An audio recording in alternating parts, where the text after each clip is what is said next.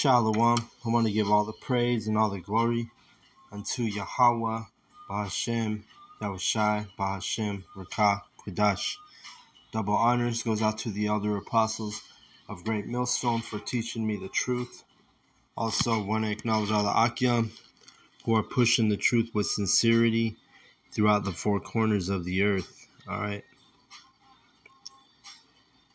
So today the Spirit has me in Esther in chapter 3. I'll go in on. Basically reading this chapter. The thing that comes to mind is there is nothing new under the sun. All right, and the heathen are always against the Israelites.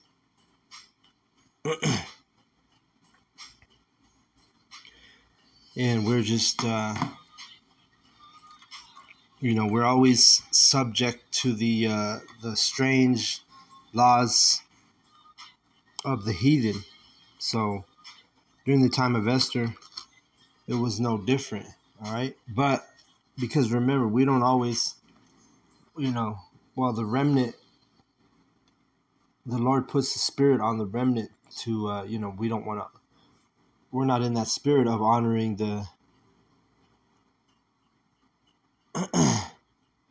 heathen and their strange laws, all right?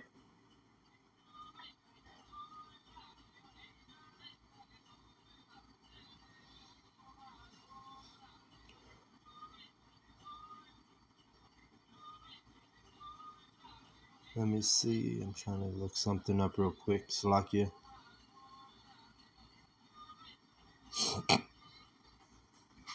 I'm going to read this precept before I read Esther and Baruch.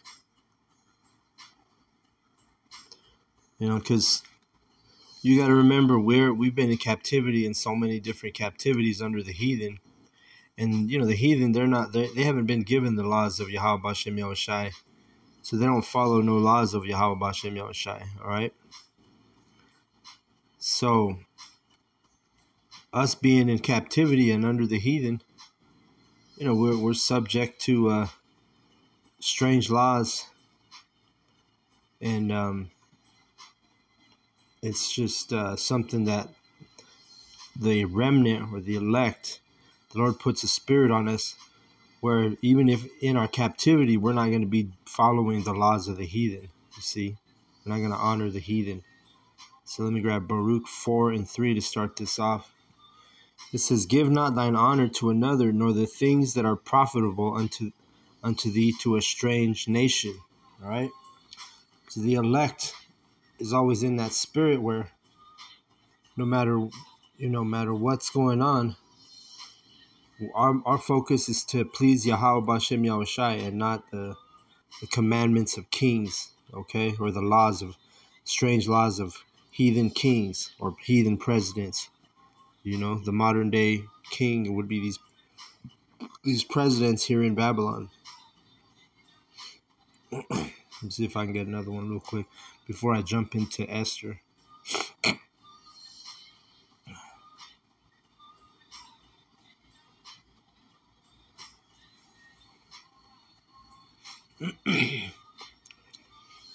This is a good one because I was thinking about this. So we'll go to Maccabees, First Maccabees 1:44, baby. It's the 144 verse. It says, "For the king had sent letters by messengers unto Jerusalem and the cities of Judah that they should follow the strange laws of the land." You see? So these are laws that are strange to our people, to the Israelites. And that's when you're in the right mindset, because our people aren't in the right mindset. So they're going to be okay with, following the strange laws of the lands. Okay. So, and it's nothing new under the sun. All right. Because we're reading about it in Esther, which was during the time of the Persian captivity. And now we're reading about it in First Maccabees, which is in the time of the beginning of the Greco-Roman captivity. All right. But let me read it again. 1 Maccabees 1:44. For the king had sent letters by messengers unto Jerusalem and the cities of Judah that they should follow the strange laws of the land. See? So the heathen's always perpetually trying to get us to follow strange laws that are not customs, laws, statutes, or commandments to Yahweh B'Shem Yahushai. All right, let's grab this in Ecclesiastes real quick, because you have the example of during the Persian Empire, during the beginning of the Greek Empire, and then there's strange laws now here in Babylon, America. As an example, is that jab that we had to take, which the elect didn't take it, but they were trying to push that on everybody, right? And now they're saying, oh, you really didn't need it, or now, people are having strokes, heart attacks, all kinds of different ailments with their health due to taking that jab. But see, through our diligence and our wisdom, the Most High kept us safe. Yahweh kept us safe from those type of things. And why is that? Because we didn't choose to follow the strange laws of the heathen, right? Because that's a strange law, and literally that's a direct violation of our law. Because in Leviticus it tells you that we shouldn't be putting any cuttings in our flesh, including a jump shot or a vaccination. You get the point. We can't say the word because of the algorithms, and they take down our channel. So I'm going to grab this really quick. Ecclesiastes 1:9. The thing that hath been, it is that which shall be, and that which is done is that which shall be done, and there is no new thing under the sun. All right, so Esther in the Persian captivity, Mordecai in the Persian captivity, what we're about to read, it was the kings, the heathen kings, commanding a strange law against us. Also during the time of Maccabees, we read about it, that they sent letters to Jerusalem regarding strange laws of the land. All right, and now here, and there's more examples. These are just 3 that I'm pointing out. But now in Babylon, America, they're asking you to first they were doing the jump shot, and now it's going to be the next thing that's coming, and we all know it, well, the elect knows it, is that MOTB. All right, that mark of the beast, which is going to be that RFID hip.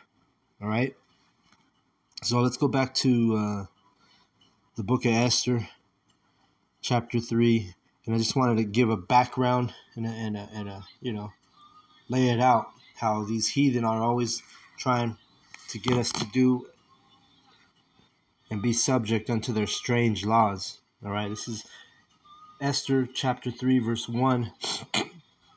It says, after these things did King Ahasuerus promote Haman, the son of Hammedatha, the Agagite, and advanced him and set his seat above all the princes that were with him.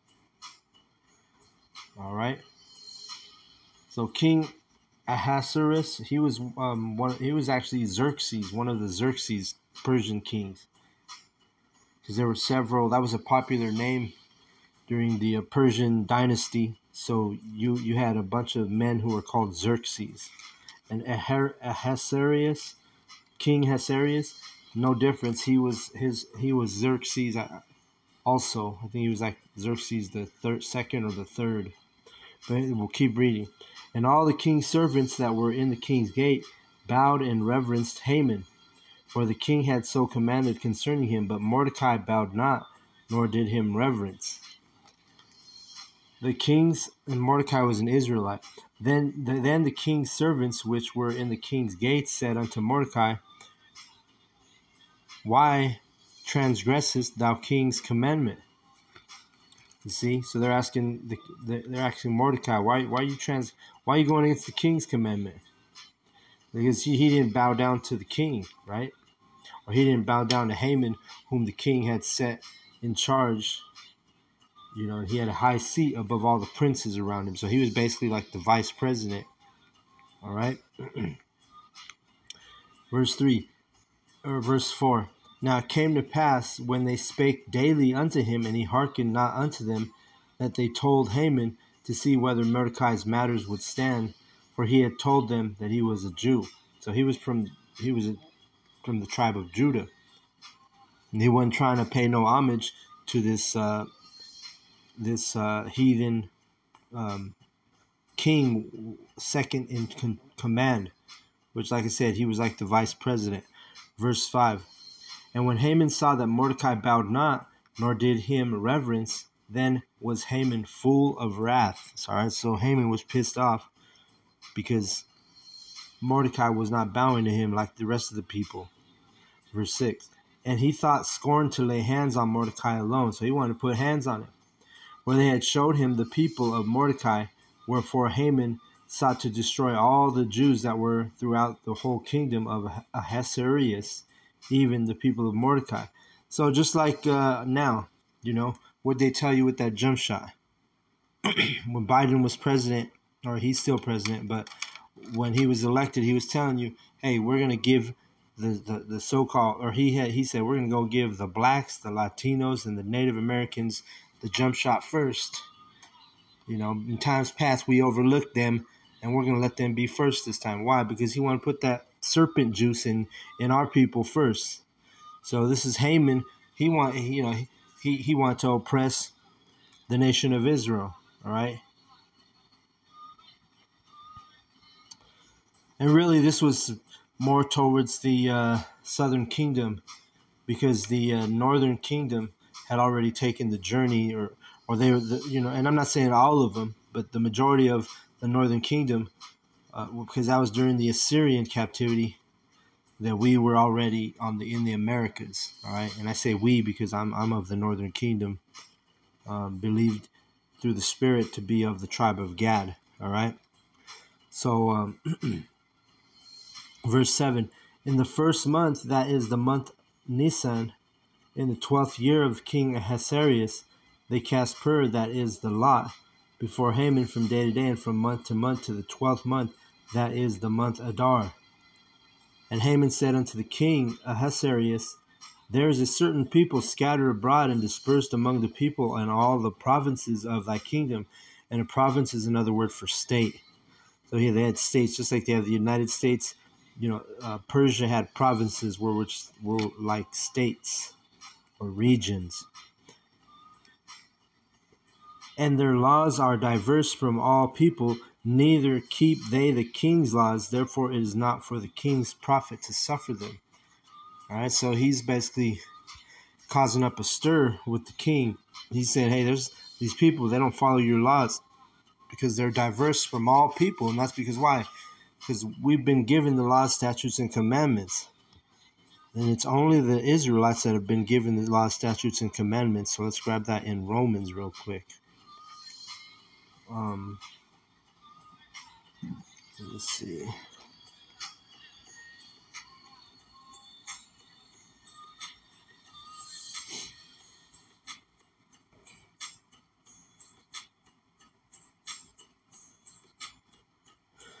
The heathen were not given the laws. Okay. It says, for I wish. Oh, Salakia. All right. So this is just proof that the laws were only given to the Israelites, you so-called blacks, Latinos, and Native Americans.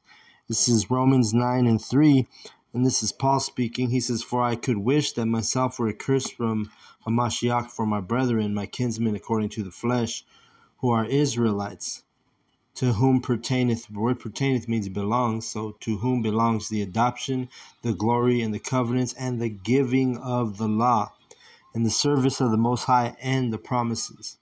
All right, so the giving of the law is to the Israelites, like it tells you right here in verse 4. So that's why in Esther 3 and verse 8, we'll read it again. And Haman said unto King Ahasuerus, there is a certain people scattered abroad and dispersed among the people in all the states or provinces of thy kingdom. and their laws are diverse from all people. Neither keep they the king's laws, therefore it is not for the king's profit to suffer them. You see, so we're the Israelites. We have certain laws, statutes, and commandments that were given to us of Yahweh B'Shem Yahushai. All right? And we, we're the ones who should keep these laws. They're not for the heathen.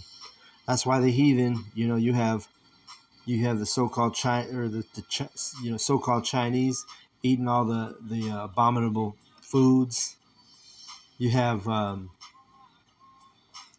the Edomites coming up with these strange laws that are contrary to the laws of Yahweh B'Shem Yahushai. All right?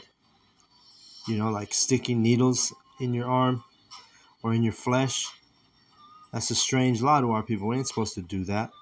Or even what's coming, the MOTB, which is in Revelation 13. In Lord's will, I'm going to get that verse in this lesson. But these are strange laws to our people, man, that we shouldn't do, because we should always put Yahweh B'Shem Yahushai first. We should put the laws of Yahweh first, okay? So let's read 9. The law of Yahweh should override the law of the heathen or the commandment of the king, all right? Verse 9. And this is wisdom, right? To keep the laws of Yahweh B'Shem Yahushai is to bring us to life, bring us to understanding.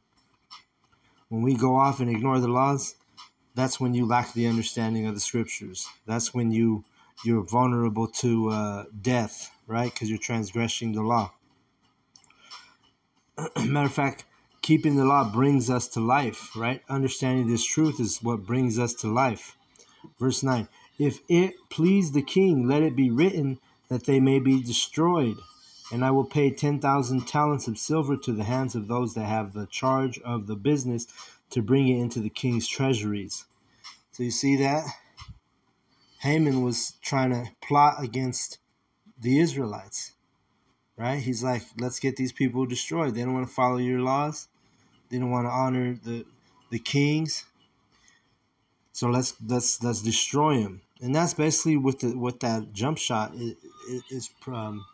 What it do to a lot of people. It destroyed lots of heathen, but more importantly, it destroyed lots of Israelites. All right. So, hey, you don't keep the laws, you lose that hedge, you lose that protection. The law keeps us safe. Okay. If you're of the elect, the law will keep you safe. Sorry, I hit the wrong button. Esther 3 and so you had Haman. He was in the spirit of he was getting ready to pay people to destroy our people, right? Verse 10. And the king took his ring from his hand and gave it to Haman, the son of Hammedatha, the Agagite, the Jews' enemy, right? So remember, these heathen are our enemy, all right? Whether it be a Persian, whether it be an Edomite, whether it be Hamite, whether it be a Moabite, whether it be an Ammonite, all these, whether it be an Amalekite, an Edomite, these heathen nations are our enemies, according to the scripture. That's why they put these strange laws on us, because they know we're supposed to keep the laws of Yahweh B'Shem Yahushai, but they set us up to fail in these captivities that we're in. So this is verse 11. And the king said unto Haman, the silver is given to thee, the people also to do with them as it seemeth good to thee.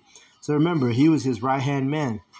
Oh, Haman, right? Haman was the right-hand man of King Ahasuerus, which, again, he was one of the Xerxes kings in Persia. So he's saying, hey, do whatever seems good, whatever pleases you, go ahead. You have my sign. Because he gave his ring, it said. Took his ring from his hand and gave it to Haman, which that was like a signature or an ensign, right? Like the seal of the king that was on his ring. Verse 12. Then were the king's scribes called on the 13th day of the first month, and there was written according to all that Haman had commandment unto the king's lieutenants and to the governors that were over every province, and the rulers of the people of every province, which is a state, according to the writing thereof, and every people after their language. In the name of King Ahasuerus was it written and sealed with the king's ring, right?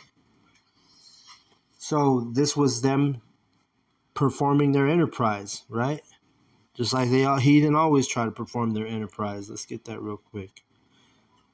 Because at this time, their enterprise was to destroy the Israelites, predominantly Southern Kingdom Israel, right?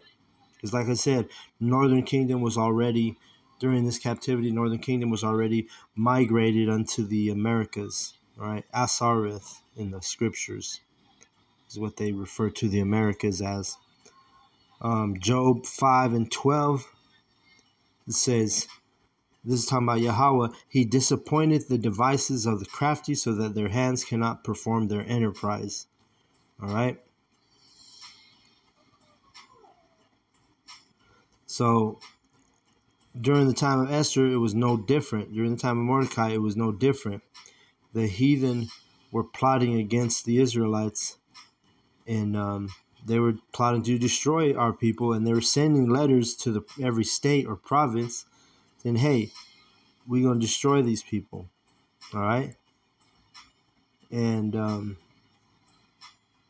that's just like what it is with the the machination, the jump shot, the serpent juice, whatever you want to call that device. The Lord didn't allow, through the Spirit, the Lord didn't allow every Israelite to take that wicked device, which, like I say, it's moving.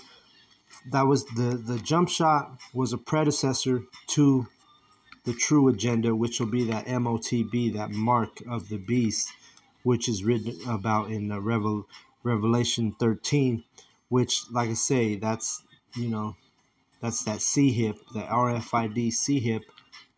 Again, we got to use code words so that our videos don't get taken down through these algorithms. All right. And this is chapter 3, verse 13. And the letters were sent by posts into all the king provinces to destroy, to kill, and to cause to perish all Jews, both young and old, little children and women, in one day, even upon the 13th day of the 12th month, which is the month of Adar, and to take the spoil of them for a prey. So they're trying to destroy us, okay? They're trying to destroy the Israelites. They wanted to kill us all and take our belongings, take our spoil, right? Verse 14. The copy of the writing for a commandment to be given in every province was published unto all people, that they should be ready against that day. You see, so the Lord put the Spirit on Haman to really come against us Israelites, and He's going to do that same Spirit with Esau Edom, where He's going to be like, yo, especially once He mandates that RFID C-hip, all right? Once He mandates that, and our people aren't taking it, you're going to get a decree, just like we're reading about right here in the book of Esther, where they're trying to destroy they're going to say, hey, you don't take that RFID micro C-hip, you're going to be destroyed. You're going to be perished. You're going to be placed in a FEMA camp. You're going to be placed in jail. All right, we read it in Ecclesiastes 1:9. There's nothing new under the sun. All right, and let me grab this real quick while it's relevant. We'll grab Revelation 12:12, talking about Esau Edom. Well, the last part of this verse is talking about Esau Edom, but Revelation 12:12. Therefore rejoice, ye heavens, and ye that dwell in them. Woe to the inhabitants of the earth and of the sea, for the devil is come down unto you, having great wrath, because he knoweth that he hath but a short time. So Esau Edom, he knows he has a short time, okay? And that's why he's going to come out with this persecution and this oppression and this mandate. How do you say it? Well, he's going to mandate that mark of the beast, which is that RFID CHIP. All right. Let's read it right here. Well, let's read 15. I'll start at 15. And this is talking about Esau Edom and his captivity and his oppression. This is what we're reading about in Revelation 13 and 15. It says, and he had power to give life unto the image of the beast, which the image of the beast is the system, is his whole system, his military system, NATO, everything that you see pertaining to Esau Edom and his wicked power is this image of the beast, right? That the image of the beast should both speak and cause that many as would not worship the image of the beast should be killed. So just like Haman, right? Esau Edom's going to have the same spirit as Haman, as Haman did in the book of Esther, where he wants to kill the people who don't worship, who don't bow down to the king. Because essentially, when you take that device in your hand or in your forehead, as we're about to read, you're making an allegiance to the devil, as it says right here, right? Or we read about it in Revelation 12. The devil is coming down onto you because he knows he has but a short time. He's coming down with great wrath. Okay, so that's the same thing that's going to be happening. The Lord's going to put the spirit on this Edomite. That you're going to be killed if you don't worship the image of the beast, meaning you don't take that device, that wicked device. Let's read 16. And he causeth all, both small and great, rich and poor, free and bond, to receive a mark in their right hand or in their foreheads, and that no man might buy or sell save he that had the mark or the name of the beast or the number of his name. All right, so that's what this mark is. It's that device that the Esau Edom is going to want to put in your hand or in your forehead. Matter of fact, I just saw a article this morning, right? It's still early in the morning, but I just read an article saying that Neuralink human trials have been approved and okayed, right? Which Neuralink is that mark that's going to go on the forehead. It's under the well, what's his name? Elon Musk. He's the one who he owns Neuralink, and it's his enterprise. Neuralink, look it up. Neuralink is the contraption, the device that is set up to go in your forehead. All right. So this is prophecy that we're reading in Revelation 13:16 about a prophecy that, you know what I'm saying, that this was written, over 2,000 years ago, but yet here we are in the time of the manifestation of this prophecy. All right. The prophecy is speaking. Okay. And it says, and no man might buy or sell save he that had the mark or the name of the beast or the number of his name. So you ain't going to be able to buy or sell if you don't have that mark in Esau's wicked kingdom and his wicked device. You don't take his device. And it said earlier in 15, at the end, it says, you don't worship the image of the beast, you should be killed. All right. So it's the same thing that Haman was doing. All right. Let me see. I had a precept come to mind and that slipped my mind.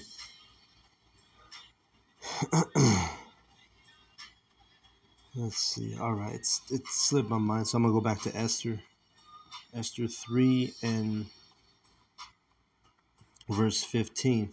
Remember, he's plotting against the Israelites, wanting to kill us. It says, the posts went out, being hastened by the king's commandment, and the decree was given in Shushan, the palace. And the king and Haman sat down to drink, but the city Shushan was perplexed. All right, and that means puzzled or baffled. The people couldn't really believe like the decree, because that's an extreme decree, right? But it's the same thing that this devil's gonna do, man. He's gonna come down with this MOTB, and if you don't take it right now, may seem far fetched to you simps out there. But once you see it being pushed, once you see it, once you see it actually come to pass, then you're gonna realize that, hey, there was a prophet among you. Revelation 3:10, and I'll close out on this. It says, and this is Yahweh Shai speaking, it says, because thou hast kept the word of my patience, I will also keep thee from the hour of temptation, which shall come upon all the world to try them that dwell upon the earth. And this is dealing with, the hour of temptation is dealing with that moment when you're literally in the situation where, hey, either you're going to have a chance to take the chip or the the MOTB, mark of the beast. And I should have said C-hip, but anyway, you're either going to take that C-hip or that mark of the beast, or you're going to be put to death or in a FEMA camp or in a prison or in a jail. That's that hour of temptation. Because the Esau Edom, he says right here, he's going to try the whole world with that. He says, which shall come upon all the world and try them that dwell upon the earth. You see that? So it's gonna be a situation that's why he calls it the New World Order, because the whole world is going to be subject unto this strange law, this wicked device. All right? But Yahweh Shai, he gave us a promise. He said, because you have kept my patience, I'm going to keep you from that hour of temptation. So he's going to put a spirit on us of the elect. Hey, we're going to either go under that guillotine, because Babylon America has purchased guillotines during the time of the President Obama.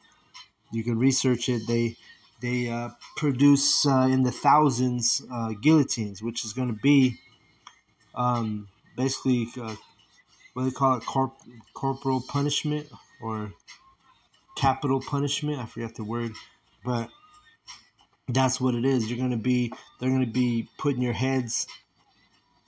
Some of the prophets are going to die that way, according to this prophecy. And we're going to get decapitated, because we're not gonna honor that strange law, and the Lord's gonna give us the spirit to deal with that. You go into the guillotine, hey, you're gonna be able to deal with it, because the Lord Yahweh Shai said He's gonna give us the spirit, because we've kept the word of His patience. All right. So He's gonna help. You're gonna be able to deal with it, no matter what you got to go through, because hey, you got to remember, shortly after, once this micro C-hip MOTB, mark of the beast, all right? Once this is made mandated, you gotta understand those missiles are coming right after that. The Lord's gonna really shorten the days once that wicked device that's gonna go in your hand or in your forehead, once that's mandated, you can be ready for that last trumpet to blow, which are those missiles, okay? Nuclear missiles, all right? Because you remember, we read it in Job 5:12. Yahweh doesn't let the heathen perform his wicked enterprise, right? Job 5:12. He disappointeth the devices of the crafty, so that their hands cannot perform their enterprise. And if we would have kept reading this book in Esther, you end up same thing. The wicked device of the wicked enterprise of the heathen it's not fulfilled. All right. If you know the story of Esther, you know what happens, okay? But, for you simps out there that don't read the Bible, long story short, hey, Haman creates some gallows for Mordecai to be killed, and then ends up getting himself, it backfires on him, where the wicked Haman, he's the one who ends up getting hung from the gallows. All right, go read the book. Go read the account in Esther. But I'm going to read this last verse. No, never mind. I already read it. So that's it, man. There's nothing new under the sun. These heathen are always against us with their strange laws, with their oppression. They know we're the Israelites. They know how to keep us away from our power, Yahweh, Bashem, Yahweh Shai. So they do everything they can, all right, including enforce strange laws on us and wicked decrees on our people, all right? But if you're of the elect, and it starts out with the prophets. We have this wisdom that keeps us safe, right? Like we didn't take the jump shot, we didn't take the serpent juice, we didn't take the vaccination. So why look at us now? We're safe. But like I said, you had a lot of people who took that and they refused to listen to the truth through the prophets, and there were consequences. So this is Revelation 13 and verse 7. I'm going to read 18. It says, "Here is wisdom." This is talking about that mark, that number of the name, the mark of the beast. Verse 18, "Here is wisdom. Let him that hath understanding count the number of the beast, for it is the number of a man, and his number is 666. All right, which is at 666. All right, when you go into the patent of that RFID CHIP, that MOTB, the last numbers on that patent is 60606. Okay, you can look it up yourself, do your own research. But it deals with buying and selling, and a lot of people might already know, the UPC symbol. It's the same thing, because UPC symbols on when you purchase something, they have the line. They're coded with those lines, which is called the UPC symbol. Well, in every single UPC symbol, it's the same thing. For the beginning symbol line represents or symbolizes 6. The lines in the middle of a UPC symbol, symbolic for a 6, and then the last line also is a 6, which is what we're reading here. All right, so basically 666. All right, it's prevalent, synonymous with purchasing things. All right, and it tells you in Revelation 13 and 17 that you wouldn't be able to buy or sell unless you had that mark. You ain't gonna be able to be a part of their enterprise. And if you're of the elect, you don't want to be a part of that, and you won't be. But you ain't gonna be able to purchase anything. But again, 666 is synonymous with the in these last days, the UPC symbol, the MOTB, the mark of the beast, and the elect are not going to hearken unto that decree. All right, we're not going to take that RFID CHIP through wisdom, right? That's why it says, "Here is wisdom. Let him that hath understanding." If you don't have understanding, you're going to walk right into that thing. Just like with the vaccination, the serpent juice, the jump shot, right? The people that didn't have understanding walked right into that thing. And now, even if that thing didn't kill you, you can look at reports and research. It's weakening your immune system as we speak. All right. If you took that jab, yes, your immune system is being weakened, and it's breaking down your immune system slowly but surely. So, hey, when this next pandemic comes, and then desperate times during the micro CHIP days, Jacob's trouble, you're going to have a weak ass immune system. You have people with all kind of diseases. So how's that weak immune system going to help you out?